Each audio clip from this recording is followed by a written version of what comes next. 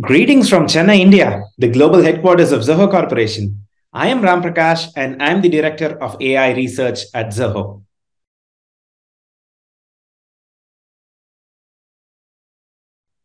"2023 is going to be an interesting year for AI.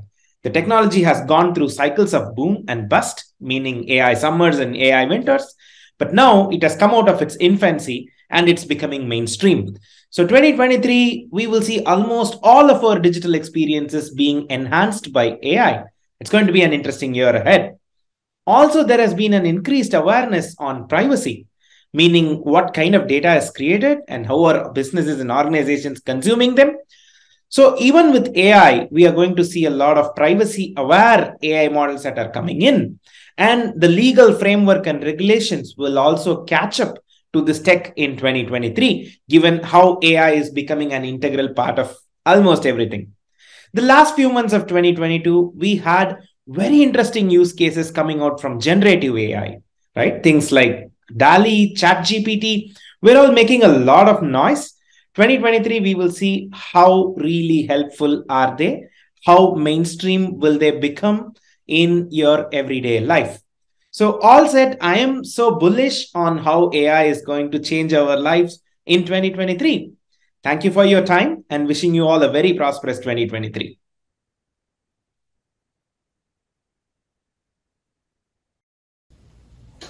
Hi, my name is Bruce Kornfeld. I'm the Chief Marketing and Product Officer at StorMagic.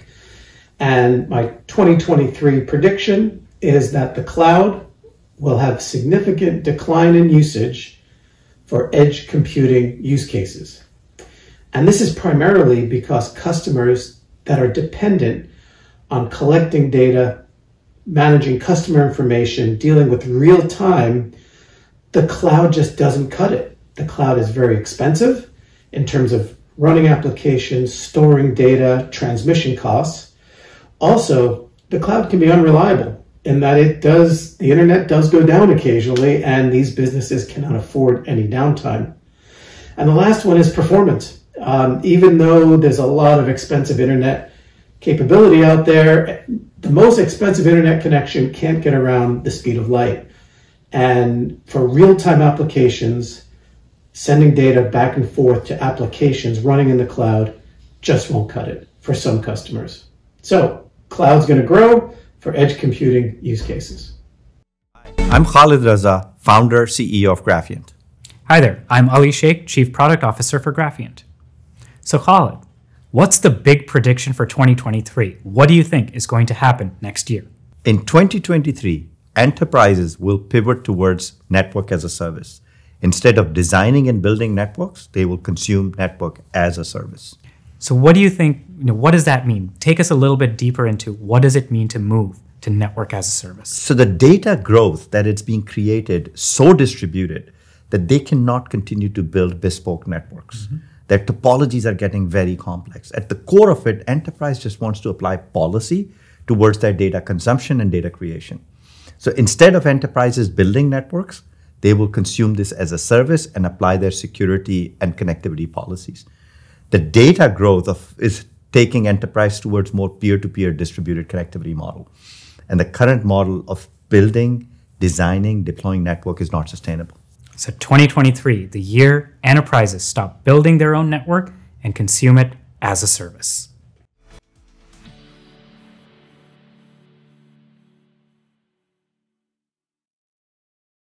Good day, everyone. I'm Chad Skipper, the Global Security Technologist here at VMware.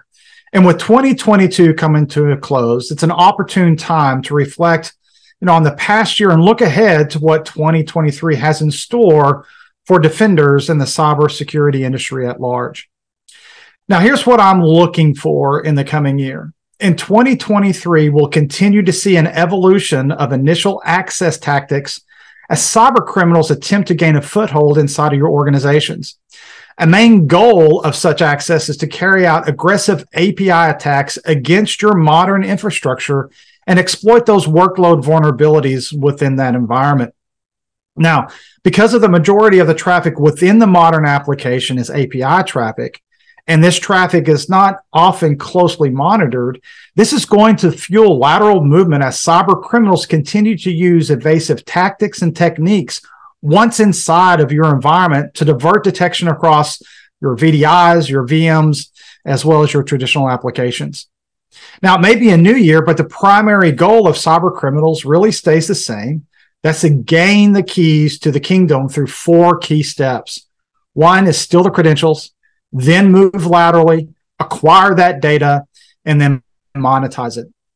Next, in 2023, I believe that remote desktop protocol will fuel this island hopping attacks.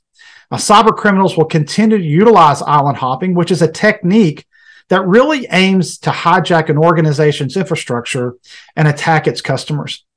Now, remote desktop protocol is regularly used by threat actors during island hopping campaigns to really disguise themselves, just like your system administrators. Now, as we head into the new year, it's a threat that we should keep on top of mind for all organizations, but particularly those in the healthcare industry, given the sensitive nature of the personal health data in possession. Now, 2023 is sure to be a busy one for the cyber defenders. Whatever it may bring, I wish you all a happy and a healthy new year. Thanks for tuning in. Hi, everyone. My name is Ian van Reenen, and I'm the Chief Technical Officer at digital employee experience management company, 1E. As we wrap up 2022, I anticipate that organizations will look to focus on 2 major areas in the new year: IT sustainability and the end user experience. As remote work remains a constant heading into 2023, we'll see more discussion around IT sustainability in 2 senses. Firstly, reducing IT costs as more employees work from home, and secondly, reducing the impact on the environment. Around 70% of a laptop's carbon footprint comes from the manufacturing process. So organizations can take tangible action towards both kinds of sustainability if they extend the life cycle of company devices. In 2023, more leaders will ask, how can we reuse, repurpose, and refresh IT equipment more efficiently? We'll also see more organizations prioritize efforts to drive an optimal end-user experience. Maintaining in-office collaboration and productivity within a distributed workforce requires a frictionless digital employee experience, or DEX as we call it.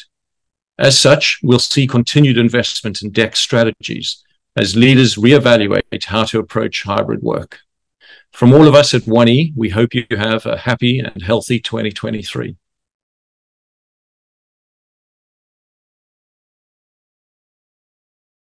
Hi, I'm Sounil Yu. I'm the CISO at JupiterOne. One of the big things that I think is going to happen in cybersecurity is attack surface reduction. So you've heard about attack surface management, but I think what we'll discover is that we have a lot of elective attack surface. And some of the times we make these design choices out of laziness or ignorance. It's sort of like eating junk food when you have healthy options available. So over the next year, I think what we're going to see is an opportunity to truly drive towards reducing our attack surfaces. And as an example, one of the attack surfaces that I think we can work towards reducing is our endpoint and our networks. With digital transformation, we've seen a lot of migration to the cloud and to SaaS applications. And really, those allow us to deprecate many of our controls and many of our attack surfaces on the endpoint and on the network. Another concern that we're going to have in 2023 is an impending recession. We'll see whether or not we're actually in a recession at that point in time or not. But ultimately, it comes to a question of how do we optimize and make more efficient the things that we already have. And this is something that I think we struggle with in security because we oftentimes want more. And as a part of that argument, we oftentimes say, for example, we want more visibility. We want more insight into things. But it's not visibility that we lack. We actually lack how to make use of the visibility we already have. How do we create what I call structural awareness by taking the visibility we already have and making the most out of it? So this whole notion of optimizing our resources and making better use of them is going to be an intense focus in 2023, especially as we have tightening budgets across the board.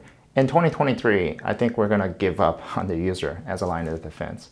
I think what we've seen over the past year and for a long time is that we can come up with ways to tell the user, hey, watch out for these phishing attacks, don't click on these things, and so on and so forth. And what we've seen is we've had situations where despite very strong controls that we think are more or less phishing resistant, they end up, the attacker finds ways to still get around that and get the user to do something that creates pretty catastrophic results for some of the organizations that we've heard about in 2022 that got breached. So I think in 2023, we're going to come to a realization that the defenses that we have around the user and trying to have the user be part of our security stack, so to speak, really need to be rethought through, and to have other guardrails and other things that assume for the most part that the user is fallible and is going to click on something or share information that may previously get us compromised.